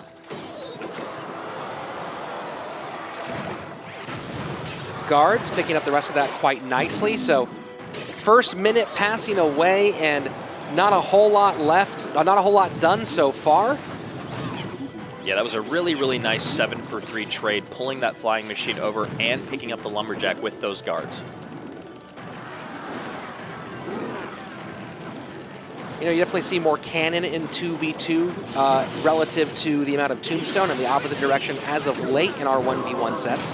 Yeah. A lot of that being, of course, because of that HP difference. Yeah, and I was going to say it's very interesting because at the beginning of the season, you know, we saw a lot more of the tombstone. It was, again, one of those things where people realized the utility so much of the tombstone in 1v1, they were so used to using it there, the cannon not as popular. Maybe it's, again, sometimes you just kind of forget how good cards can be. Well, especially against a card like the Royal Giant, that extra 300 hit points does allow it to survive longer and act as a deeper distraction, with the Royal Giant hitting at around 254. Yeah, because really in 2v2, the buildings, the cheap buildings, I should say, to correct myself, are really more about distracting and pulling units than they are about providing defensive utility or damage. Obviously, the shots from the cannon and the skeletons from the tombstone providing a little bit of damage, but it's really more about distracting the tanks for longer with what have become the new tanks in this meta in the Royal Giant. A very high value fireball for Immortals in that case, and trying to help them get back into an elixir race here, but so far the pressure of Tribe has really prevented them from mounting any offense, and you see now the Golem making its way up the right-hand side. There, we have not seen many of those for this late stage in 2v2. Yeah, they're having to spend a lot more elixir defending than I think they would like to, having to, you know, throw down a fireball and, or excuse me, poison and a lightning. These are just a very expensive defenses that they're doing here. Not really allowing their offensive pushes to get as much support as they'd like and need, honestly. So now 15 seconds away from sudden death overtime, and Tribe seems to have control of the rhythm, but the deeper we are in double elixir time, the more opportunity for these big golem pushes to mount and create some danger.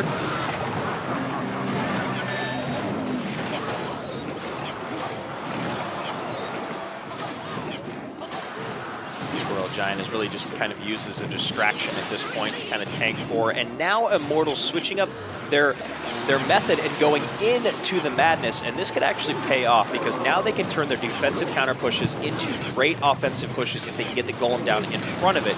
And now you see the most damage that Immortals have done the entire game coming in here with 2 minutes and 30 seconds left of overtime. Quite a big push there, now down to 952 on the left-hand side, so that worked wonders, giving Immortals a good opportunity to close out this 2v2 set without having to go to a third game. Yeah, and that double golem coming down, very, very threatening, such a menace. Now you gotta imagine they're gonna do everything they can, Immortals, to get that Inferno Dragon out of play as soon as possible. These two golems really just need one healthy one to get on the tower. Not gonna happen though, Andrew. Sir. Very well defended by Tribe. Yeah, very, very well defended. Now it's Immortals' turn to defend in turn. You see that lightning coming down, allowing that Royal Giant to get through, getting just one shot off. but could be a very important shot with only 1:46 seconds left. These Royal Giants, they can just keep kind of rotating with the river. They've got the support behind, not allowing any spell value to get on towers for Immortals. Immortals are not able to get a unit and a spell down at the same, and damage on the Princess Tower at the same time. Tribe doing a great job of keeping everything up at the river. This has been the story for a while now. These big skirmishes here at the bridge. Yeah, and with about 74 seconds remaining in this game, you start to wonder, do you go for the draw?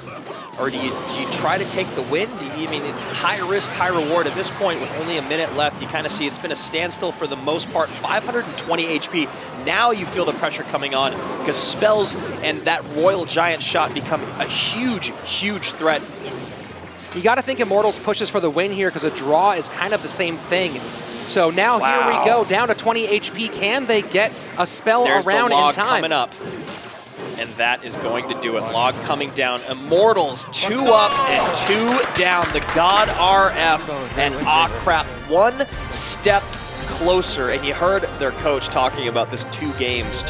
You know, if they win today, they only need to play 1 more, and they are in the win 1 more, and they are in the finals. Absolutely great 2v2 set for the God RF and crap. And Rich, this is the moment where they kind of like, you know what, it's not working. What we're doing isn't working. We need to change things up. Let's try to go into the force. And so they go into the push that Tribe's been throwing down the entire game, and they get a ton of damage for it. And here they go, moving not only their set record to 9-4, so tying up with Hazard as far as their 2v2 wins, but also their overall 2v2 game wins now at 21, tying Hazard. So only Colton and Razor stand in their way for the record of the regular season here in CRL. Yeah, you look there once again, Immortals spending 32 more elixir. Say it again for the people in the back.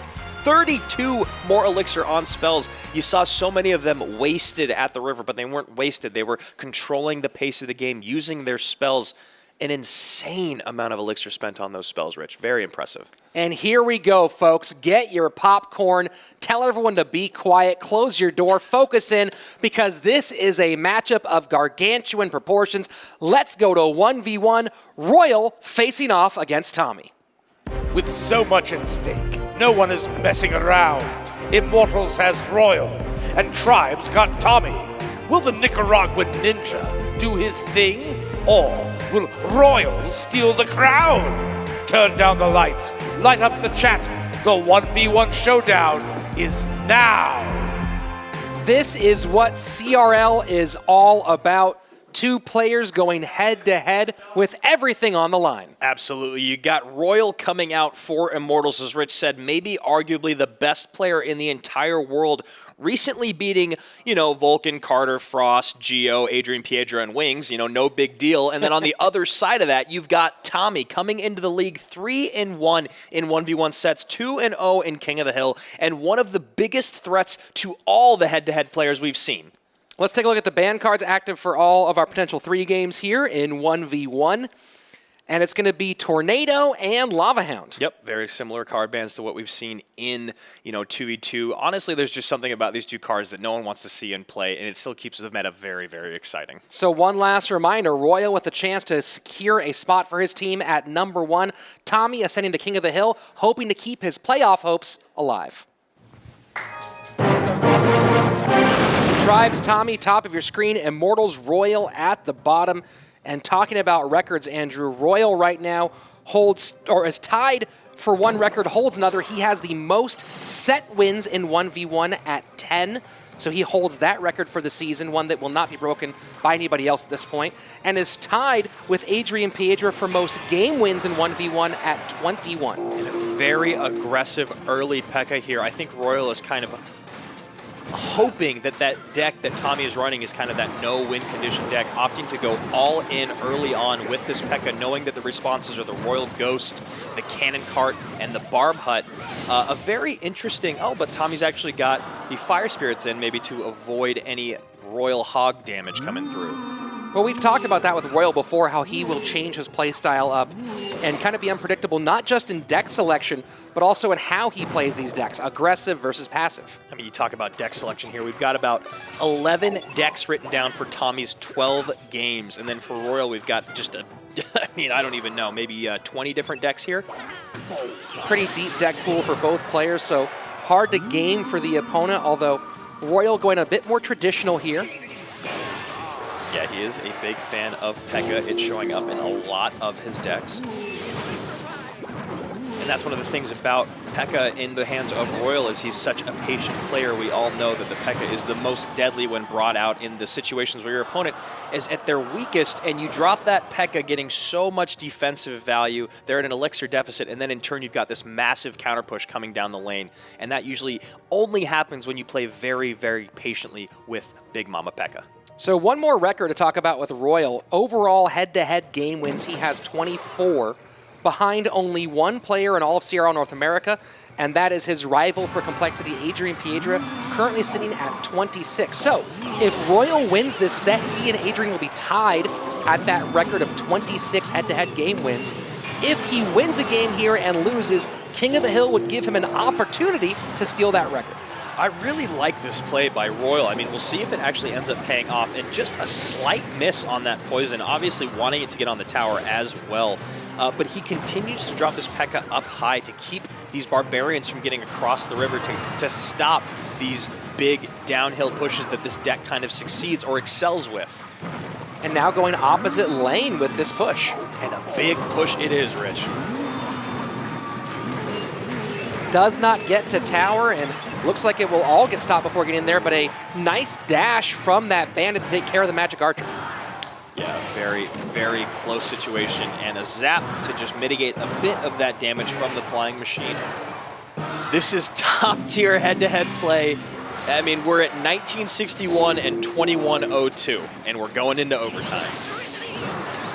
Sudden death, so now a single mistake could change everything for both these squads. One thing I have to say about that high P.E.K.K.A., and I'm sure is the reason why Royal has been doing it, and I'm also sure he's been practicing against this deck as popular as it has been, is playing that P.E.K.K.A. up high keeps it so that these barbs can never, ever cross. He can never get these big pushes, because this is where it's a problem, is when this deck gets like a bunch of units at the river, and then the Magic Archer is hidden behind all of it, piercing your tower. So choosing to pick up the flying machine with some tower damage using for the use of that poison. And you see Tommy sacrificing a good amount of damage on that left-hand tower to try to commit to this right-hand push, and a perfect Royal Ghost from Royal.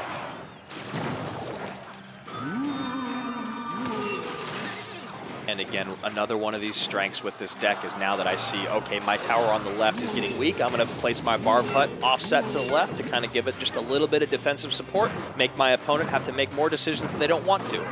Zappy's a card we saw a lot earlier on in the season, dropped a lot in use rate later on, but notice how Royal's adjusted to the new purpose of it. Instead of dropping behind and splitting from a distance, he's now using it as a direct counter to pick up cards as they get close to his tower. Here we go once again. Yeah, not a buff or a nerf, just kind of a change in its animation, if you will. And that alone basically dropped it off the face of the earth in one-to-one play, being in a lot of bridge spam decks at the beginning of the season. These Barbarians starting to stack up here, though, so definitely some trouble coming down Royal's way. And now you see that poison having to come in. He's going to have to eat a bit of damage on the left-hand side, but it's because he has to commit to this, or the right-hand side, because he has to commit to this left-hand push. It's a huge push. The P.E.K.K.A. getting swallowed up, and this is where Royal starts to get in danger. Tommy does have that Barb Hut behind his icon in the top right-hand side of the screen, for those of you that can't see it at home. But a lot of damage coming in. That Magic Archer is still alive, and Royal is in a lot of trouble. Just hanging on is that Magic Archer, and behind the cannon, so a number of good shots. We are now pretty much dead even on the left-hand side. The right-hand side pretty tight as well, but it is Tommy with 40 seconds left in a pretty good position. The question now is, does Royal make the choice to play this opening game for a draw? I mean, if I'm Royal, I'm stopping these pushes as best I can for the next 25 seconds because I have tried my best to chip away, but I almost lost control of the game. That is my thought process if I'm Royal, and he survived. He barely skated by there and got out of it alive. I'm very impressed that he did, and I'm sure Tommy's kind of thinking the same thing. I bet he felt like he had it in the bag there. So game number 1 between these two heavyweights, these two superstars in the Clash Royale world does not disappoint. 6 minutes up, 6 minutes down, and basically neck and neck. Both benches supporting their player. That's the level these guys play at. You know, looking at this one, no one made any super critical mistakes. They took risks, yep, but it didn't seem like anyone made any major misplays, any major openings, and that's why you see 6 minutes down and no one getting the victory. Yeah, I really like the way that you put that, Rich. It's not that they made mistakes, it's that they took risks, and so they both had to pay for the risks that they took by taking their towers down around 1200 HP on either side. You know, you've got to sometimes opt to eat a little bit of damage to create offensive pressure or even catch up in your defense. And so both these guys taking some risks, getting paid off a little bit, having to pay for it a little bit. What a game. So first game, a draw. Now comes game number 2. And I expect we might see a split coming up here potentially. We might be going to 4. Let's go, Tommy. Let's go. Tommy. So not any BMs or emotes coming out of Tommy's corner this time around. Pretty focused. I mean, these guys standing at the podiums, they look so laser focused, also pretty relaxed, which is something that you have to try to maintain is your composure. You know, with so much pressure, so much on the line, the last thing you want is your nerves to work against you. So Cannon Cart picking up the miner, but that's an expensive pickup with the fireball coming in to stop it right there next to the tower. Yeah, getting a little bit of tower damage in, and those guards stopping all the tower damage from Royal. So now we're probably looking at a lava miner deck from Tommy. And then here on the ground from Royal, it'll be very interesting to see if he recognizes the ground responses early on and then picks them apart with these Royal Hogs. And choosing to go with Poison to back up those Royal Hogs. So a lot of damage here on the left-hand lane. And that Mega Minion escapes. You see Tommy in the top of your screen there, not happy with that exchange. Nah, just kind of sitting back, looking over to Royal, being like, all right, man, you got that one. So first minute and 15 seconds down, and it is Royal out to an early lead. And look at this, it's Giant Miner. Yeah, that was actually the other thing I was going to say is it could be a miner, but then I was thinking it wasn't because it was a fireball instead of a poison. So Tommy here switching things up on us a little bit, especially once that hunter came down. It was definitely reading more Giant. Going to be very curious how these match up. And I'm sure Tommy's happy that he's not running a lava balloon because the ground responses would just be lacking. Well, those ground troops getting chewed up by that Mega Minion Inferno Dragon combination, and now a split push coming down the lane. A very healthy push coming down the lane, Rich. That Inferno Dragon is going to take that tower. Yeah, even with that zap, this should be it on the left-hand side. Very, very close down to 182, but within spell range. So it's going to be a poison there at some point. Now Royal just with the option to put pressure on the right-hand lane, and now he knows where his opponent's going to be going. Absolutely. I mean, with such a crazy 6-minute draw in the first game, both these guys probably getting a little bit antsy, and I think that's exactly what that was in the very beginning, Rich. A little bit antsy on that cannon cart with the fireball from Tommy, kind of leaving his defensive options or Elixir. I mean, he wasn't at a deficit. They were both around 7 Elixir when that push started. However, you saw how it ended up paying off for Royal and how it turned out for Tommy. Probably really wishing he had that 4 Elixir back. Being able to stop that cannon cart at the river with, I mean, any of those last 3 cards he has in his cycle. And a great job cleaning everything up there for those fire spirits. So Tommy giving the well played. Royal kind of giving a little bit of cheek there, putting the poison on both the Princess Tower and the King Tower. So game number 2 to Royal, moving his overall game record in 1v1 to 22 wins. And now his head-to-head record moves up to 25. And you look at the bench of Immortals and their coach and their athlete, not one smile from all of them. They are laser focused, knowing that one game isn't going to do it. One game is not going to clinch that #1 spot. And right here you see that first interaction. You even still see a bit of the elixir on the ground from that cannon cart disappearing in the bottom right, top left, and top right. Top left, you see the tower going down, and the top right, you see the frustration on Tommy's face. So here we go, game number 3, and to remind you here, a win for Royal puts this thing away, but a draw or a win for Tommy sends us to a 4th game in those tiebreaker rules.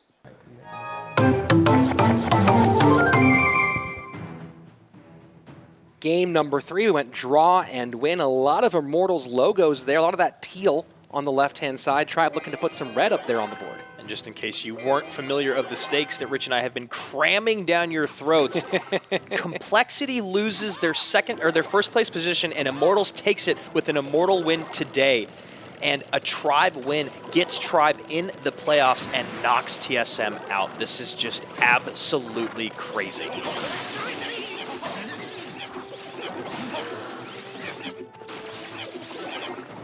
So taking their time, no one really pushing too hard early, and it is that Graveyard coming down for Tommy. Doesn't like seeing a poison come out in response. A very aggressive Graveyard, and now with that getting cleaned up pretty quickly, he can eat the rest of this damage and then probably opt to Golem up. If that's what he's doing, but you see Night Witch, you see Mega Minion, and you see Knight, and you think Golem. However, he actually does not have an Elixir advantage. A Golem would not be great, although his opponent's win condition is out of cycle. Yep, so there it is. So Prince and Night Witch behind the Golem, going up against this Graveyard deck. And that poison is going to make it so that this Prince gets a bit of work in on that Golem. A nice play, but maybe a bit aggressive with the poison. We'll see. And, you know, if there is one Achilles heel to Tommy so far this season, it has been a bit of aggression. Maybe pushing a little stronger in certain situations than it might call for. Yeah, and it looks like it's going to actually pay off really well for him right now. Only at about a 1 Elixir deficit. And with a healthy Electro Wizard on the board.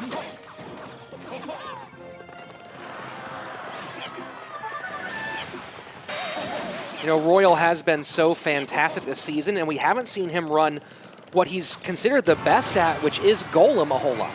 Yeah, and now you got to think he's going to start to build that next Golem push, getting in double Elixir. You see the Night Witch in the back, and so this is kind of the moment for Royal to really kind of show everyone that he is a very good Golem player. He's just shied away from it because y'all knew that about him. And there you see that Prince getting cleaned up, the Mega Minion doing work, the Golemite's still alive, but not going to get through to the tower once again. So Tommy's still in the lead here. And Tommy's been forced to shy away from his Graveyard here. Now we are 20 seconds left, and we're seeing the second Graveyard play. So he knows the poison is there, so that's part of the problem. And he has to make sure he keeps enough Elixir to deal with these Golem pushes. Yeah, and a great job of Tommy getting that Prince to push that Ice Golem just across in time to tank for that Graveyard. Just getting a little bit more damage in. Obviously nothing to write home about, but just a little bit of damage in. And now you see Tommy trying to push pressure on the left because a Prince undefended will take a tower. So will Tommy's poison be used here to clean up? And interesting placement on the poison, not making room for the Prince to set up a Graveyard push, instead using it in defense. Yeah, trying to just take... You talk about Tommy's poison. Yes. Yeah, just trying to take out that Night Witch's bats, because those bats, if left alive, the Night Witch, if left alive, is such a menace, a nuisance to deal with, and those bats doing so much damage. So once again, 2 minutes and 30 seconds left of overtime, and we are kind of at a standstill right now. You know, it's kind of interesting to think of who has the bigger advantage in a situation like this, because on one hand, for Royal, a win is the only thing that matters, which is normally kind of how it feels. But it does allow him to maybe take some bigger risks here at the end and really push for that win in a way that Tommy doesn't necessarily want to. On the other half of it, Tommy can play for a draw, and it acts the same way as a win. Yeah, I mean, that's a very good point for both players, Rich, and I do agree. If I'm in the position of Royal, I am going guns a-blazing, trying to get this win no matter what, although right now it does look like he's about to take the loss. And with that Prince connecting, that is it. So, you know, I told you it felt like it was going to go to a game 4, yes, and sir. Here we are. Tommy evening things up. We are going to a 4th and final game of 1v1. And wow, I mean, you could not have asked for more from these two players. No, not at all. You get a draw in game 1, a dominant performance by Royal in game 2, a dominant performance by Tommy in game 3, and of course, a lowest tower situation in game 4. What else would we expect here at our last day of the NA in the regular season? You see this last push coming in. Somehow the Prince is still alive. The Ice Golem's up front. The Fire Spirits don't take out the Prince, and then that Lance comes in. 1 HP, tick away. No more Royal. So there we have it, 3 games down, and we are not yet finished in the 1v1 set. Royal, one more shot to close this thing out for Immortals.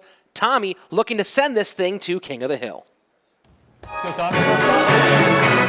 And this is it, the final game of 1v1. Somehow things will be decided in the next 3 to 6 minutes. Both these gentlemen giving each other a good luck and another, one of the emojis we all love and know. And Tommy going back to potentially that no win condition deck. We are in a lowest tower situation, so how do you feel about that in this type of environment?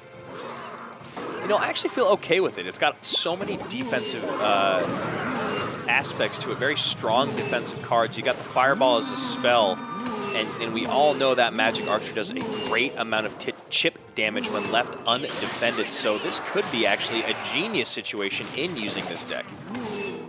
The Bandit being forced to come down with the log as a response to that Royal Ghost, but doing a decent job taking care of that in 2 Bandits, or in 2 Barbarians.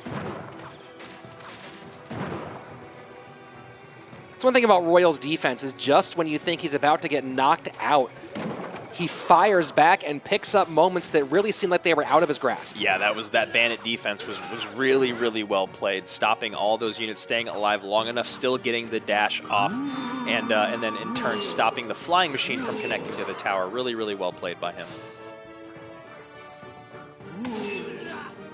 So 90 seconds have passed here in this 4th and final game of 1v1, and so far, talk about lowest tower situation, Andrew, we have not seen a single hit point of damage. No, and that was actually a really nice use of his Royal Ghost and Electro Wizard to stop that cannon cart and get a little bit of damage on these barbs, and now this is where this deck starts to become threatening, and you see the immediate log coming out to try to mitigate the damage, but now we are at a 400 damage lead for Tommy.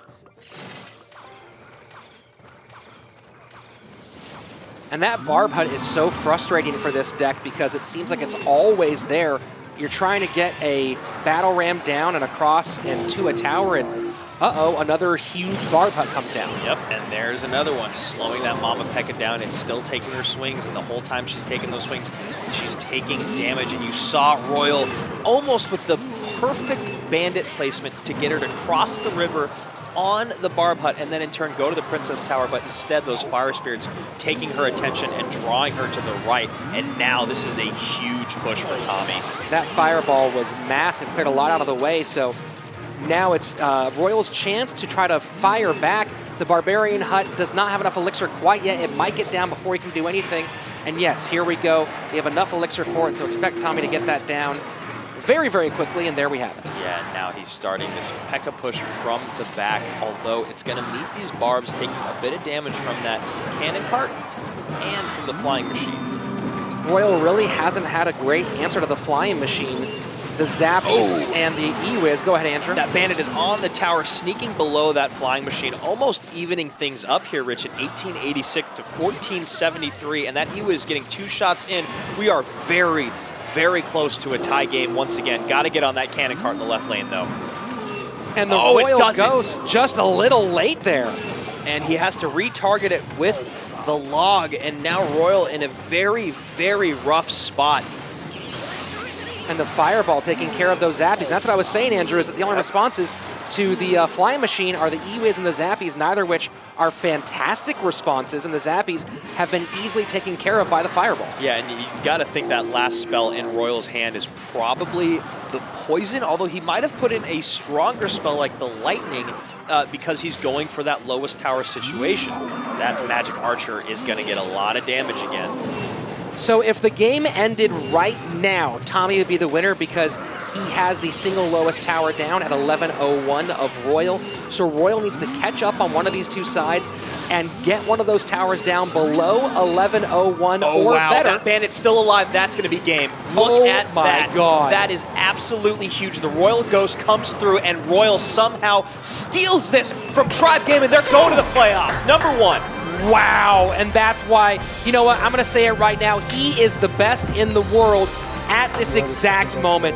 You know, hats off to everyone else in CRL, but there is no one playing the game right now like Royal, bar none. And there you have it, folks, for the regular season, setting 2 records that will be very hard to beat in the future. 1v1 sets with 11 wins and 1v1 games with 23. I mean, he's beaten Skills, C. McHugh, Carter, Adrian Prieja, Vulcan, Geo, Frost, Wings, and now Tommy. What can stop this man? Who knows? Immortals #1 in NA, all the way at the top, getting those first 2 rounds bought. You know Complexity feels that they got that taken away from them, that 4-game losing streak in the middle of the season, just coming back to hurt them at the end, and Immortals got a lot of celebrating to do, and honestly, so did TSM. And so tough for Tommy, you know, it really felt like he had that one in the bag a few times, and that's the danger of Royal is, you know, you cannot predict how he plays. Sometimes he's in your face the entire time, sometimes he's nice and slow, sometimes it's just great defense and counter punches. And there you have it. We'll get into the replays here in just a minute, but all smiles and all respect for a guy who really, I don't think there's an argument right now that there is a better player in Clash Royale League.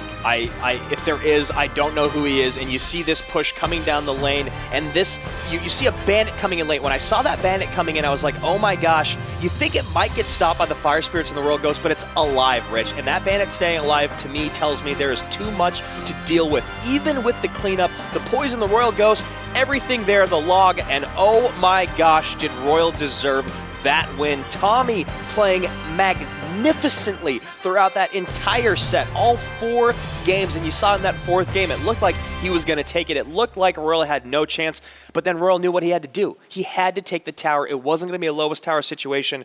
Props to you, my man. You deserve it. Unbelievable. Just absolutely unbelievable. And the difference between Immortals in the first couple matches of this season, oh my God, the changes they made, tightening down the hatches in between AC and RF in 2v2 and Royal in 1v1, they are amazing. So, once again, let's go sit down with the Romanian, our very own Dracula here, sucking the blood, the lifeblood out of everyone else. We're going to go to Christy St. John, who's sitting down with Royal. Thanks, guys. Royal, you are being called the best player in CRL. How's it feel? I mean, it feels great, especially because I was pretty anxious. I mean, Tommy won so many games in a row against good players, so I was expecting it to be a really hard game. And going into Game 4, it was basically a rematch of Game 1, but this time for lowest tower. How did you change your strategy at the beginning of that match? So I knew it was lowest tower, that's why I played the deck, because I can tie a lot of games and then win by HP. Like, he almost had me throughout the game, especially until the last minute, and then I somehow managed to win. A great win it was. Now, looking forward to the playoffs, tell me, who do you think you're going to go up against in that final game? So it's going to be C9, TSM, and Complexity. Like, right now, I feel like TSM is going to make it. You think so? Well, RF is on your side. Why do you think that? Because like they are practicing really hard, and especially with Sam here, he will be able to like play 2 sets of 1v1, so that's gonna matter a lot. We'll see. We'll definitely all be watching next week. Well, great win. Thanks for talking to me. Back to you guys.